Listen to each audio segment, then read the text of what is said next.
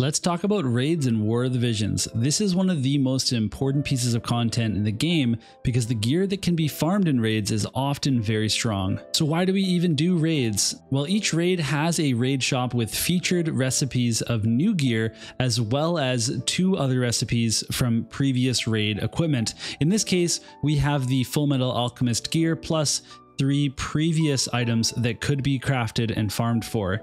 Priority in the raid shops is usually to buy 64 recipes of the equipment that you want to fully forge. This is because it will take 64 recipes to make the +6 version of an item. Now, some items do not have a +6 version yet, but once they get one, you'll want that extra recipe. In the case of the Full Metal Alchemist item, there's only a +5 version, so you could just grab 63 recipes instead. By saving up enough currency to buy 64 recipes, you will usually farm the required amount of materials needed to craft that item. Sometimes raids will give extra copies of recipes or even crafted gear through milestones, and this will reduce the amount of recipes that you need to buy and will allow you to go after recipes of other pieces of gear. The cap on recipes in the raid shop is 100. This means you cannot craft multiple +5s of a raid gear in one raid. However, the next raid often has the featured gear from the previous raid, meaning that if you buy 100 recipes now, you can craft a second piece later if you need. However, this does not apply to limited raids, so for example, the Full Metal Alchemist raid, you will not need any leftover recipes. So how do you activate a raid? Every time you spend 20 stamina or more in the game, it will activate a raid and you will get a little notification. You can store up to 10 activated raids to complete all at once. However, you won't get any more raid activations once you have 10 stored, so make sure you do those 10 before spending more stamina. Make sure you head into the settings and hit options and scroll down until you see the raid encounter animation button. Make sure this is switched off or you'll have to watch the encounter animation every single time you proc a raid. If you'd like to farm raids while doing auto battles, you can go into the battle settings and then to repeat settings and scroll down to where you see stop repeat and turn on the raid encounters. I like to set it to 10 encounters so that once we hit that 10 maximum saved, it will stop the farming and I'll be able to do my 10 raids. Some people have very specific ways that they like to activate raids. I personally like to use story skip tickets to farm raids because I have over 6,000 of them. I skip story missions 4 at a time to activate a raid every time. I do this 10 times total, and then I complete 10 raids, and then I come back and do it another 10 times. If I am auto farming for a day, then I might use that stop raid function, but most of the time I'm just powering through and farming as much as I can when I have free time. Aside from the main raid boss, there is also a rare secondary one. Every time you activate a raid, it has the chance of being the rare boss. The rare boss typically has a different element and weakness from the main boss and also gives increased rewards for each clear. Many raids also have a special bonus vision card that is acquired once you have cleared level 5 of the rare raid boss. There is also a pity system for activating the rare boss. If you don't get a rare boss in 20 tries, it will give you one, but if you get one before that randomly, it will reset the pity.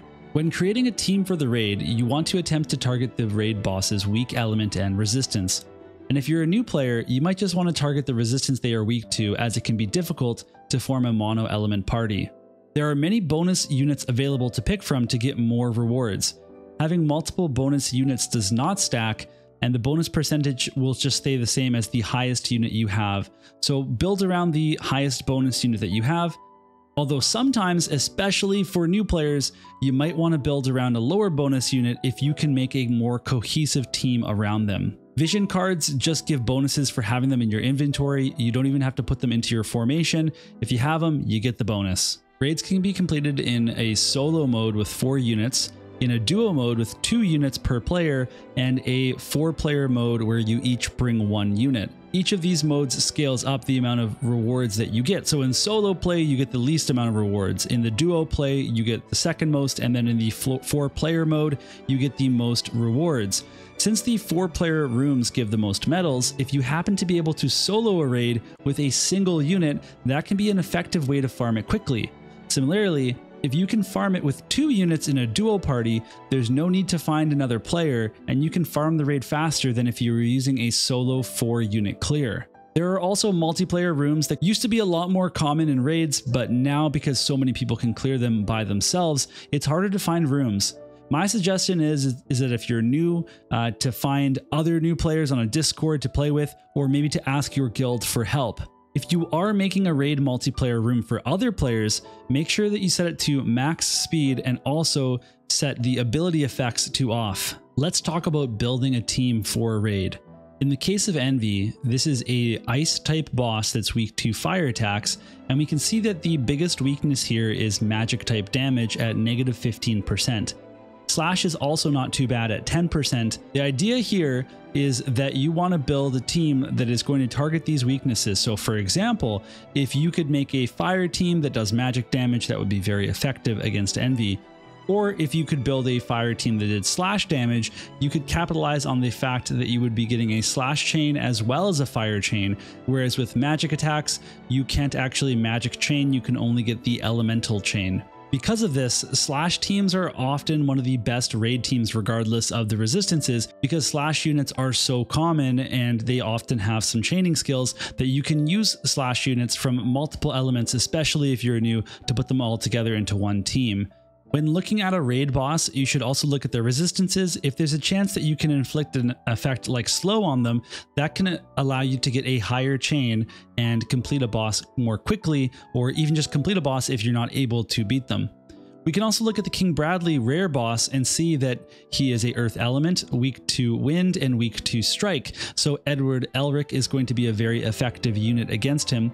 Typically for the rare bosses, I can clear them with the exact same team that I'm using on the main boss, but for new players, you might have to set up a very specific strike team if you want to take him out at higher levels. So how do you put together a team? Well, let's take a look at this team that I have here. Now, I want to mention that this team is not fully optimized in my eyes yet. It is just something I'm throwing together while I raise my raid level all the way to 100. However, there are some elements that we can talk about that are really good strategies to use for any sort of raid team that you want to put together. So the first thing is the vision cards. We want to make sure that we are maximizing the use of all of our vision cards.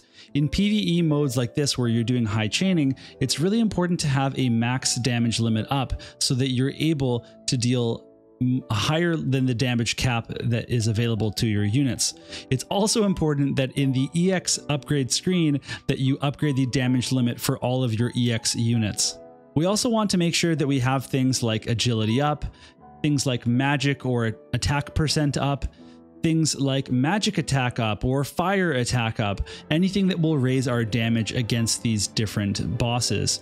In the case of my Classy Glassy here, she doesn't need the mace with the magic resist penetration because this boss has negative magic resistance. So instead I have the spirit penetration mace, as the boss does have a little bit of spirit.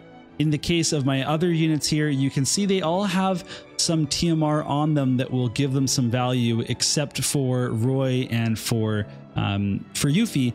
At this time, I haven't put a specific ability that they need, but what I would look at doing in the future is maybe giving them a TMR that gives them haste, so again, they can go as much as possible and deal as much damage as possible and chain with each other.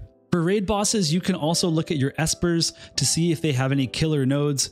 In the case of Envy, he is actually a beast type, so if you have beast killer on any sort of equipment, you can deal more damage against Envy. With King Bradley, he is a human type, so any espers with human killer or any items at all with human killer will help you kill this boss. We actually have a beast killer equipment that we can use in this fight, so if you can farm the Beastbane pendant, that will help you do even more damage. If you're not having any trouble killing the boss in the first place, this isn't necessary, but it is a cool thing for people that need that extra boost to take out the level 100 raid. We can also look at skill on and offs for all of our units. When I click on Roy Mustang and I long press on one of his jobs, it's going to bring up all of his skills. And here I can actually go in and I can adjust which ones are on and off. Now we're playing this in multi-mode, so if I don't want this skill to activate, I would have to turn it off. So for example, if we look at Incinerator, this is a skill that I will actually turn off because it doesn't have any chaining abilities. However, this skill here is a 3-hit skill, so I want him to use the true triple combustion as much as possible. I will leave that on. I'm also going to leave Flame Cell on because this has a low spirit break that will allow all of my other magic units to deal more damage. All-consuming flame, however, does not have any chaining, so I will turn that off instead. I could also look at his sub job, and it does have a fire imperil, but we are getting a fire imperil from Rain's limit burst. It's generally important to bring an elemental imperil and a spirit or defense break or resist type break for whatever type of boss that you are fighting. So for example, with Classy Glassy, she could lower the magic resistance even further for this boss, allowing my other units to do more damage. When we look at Yuffie, she's just a fast unit that's going to boost the agility of all the other units, but she also has a ton of different chaining skills, including her Limit Burst, Art of War, and the Trinity attack on the operative sub-job. Classy Glassy also has a chaining skill. Now, I don't actually have it on right now because it's on her sub-job, but she has a triple bite skill that will allow you to get even higher fire chains. I'm also just realizing right now that I still have the Odin Esper on her, which is not the Esper that I would actually want to have equipped. For now, I'll put on Shiva, but the idea is that you do have your best stuff on here. Once you get to high level raids, that's when you start to optimize more. You start to look at these teams really carefully and you think, where is every single inch of extra damage that I can acquire? Is it in the ability to turn off and on? Is it through getting extra AP through things like Bells or Lucio's TMR? Do I need to agility tune my team and raise the agility of some units, position them in certain orders? There's quite a bit of testing that can be done to increase your viability of raids. But at this point, when I'm just hitting the level 43 Envy, there's not really a big deal. I could be clearing this with Roy solo if I wanted to, but for now, I just have this team as a demonstration for this video. I wanted to mention that there are ways to farm this raid even if you don't have the bonus unit like Roy Mustang. My guildmate Kent was able to make a duo team that can solo the level 100 raid using only Rain and Yshtola from the Final Fantasy XIV collab at the beginning of the game. She is an MR unit with some pretty powerful fire magic, and I'll share the screenshots of his team in case you want to replicate his build. So what should players actually get from this raid? Well, the Xiao Mei plush doll is actually pretty good. It gives some really good resistances, which can be very useful as those things are often harder to get around than things like slash resistance or defense or spirit. It's obviously very, very strong for all these Full Metal Alchemist units. So if you got any of those units, you definitely want to craft one of these. And in my opinion, you'd want to craft the shield version because it just has the best value there for stats. If you did not get any Full Metal Alchemist units, then there's a chance that you don't actually need this item unless you really are a big fan of getting a ton of dark or light resistance from it. Otherwise, you might actually look at some of the other items. The white marshmallow miniature is also a very interesting item. I like this one because it has a lot of accuracy. So we have 15 accuracy on the aim version and then 20 accuracy on the passive. It also helps you deal with a lot of different status effects, so if you have trouble with these status elements, this might be a good item for you to craft, although it's not the top of my priorities. The Brigandine is one of the best pieces of armor in the game. AoE resistance is just so powerful, and a lot of units can't actually use this, but for the ones that can, it's totally worth it, including the new Lightstern that just launched. It's definitely something that I rate very highly, and I actually only have one of these, so I'll be looking to craft my second version during this raid period, and hopefully I'll be getting both versions to +6 in the shield version. The Galmia coat used to be a very, very powerful item, but it lost a little bit of value when we got the 20% magic trust stone. Still, to have 30% extra magic is still very powerful. That's 10% more than the trust stones would give you, plus you get the human killer now for magic attacks. It's definitely still an interesting item, especially because it gives 22 spirit for the barrier version at +6. It's something that you could craft, but again, I would craft the Brigandine before this, and I would even craft maybe the marshmallow miniature before this, depending on whether you need an accuracy item or if you think that those status ailments are really something that you want to cover. I recognize that not everybody's going to have all the time in the world to clear out this shop. It's a lot of work doing raids, and I think that's why they don't come around so often, because it's just a long slog to get the required medals to buy all this stuff. And this is a pretty stacked raid shop if I ever saw one. So the UR unit Mind Spheres are definitely good value for those that actually got some Full Metal Alchemist units.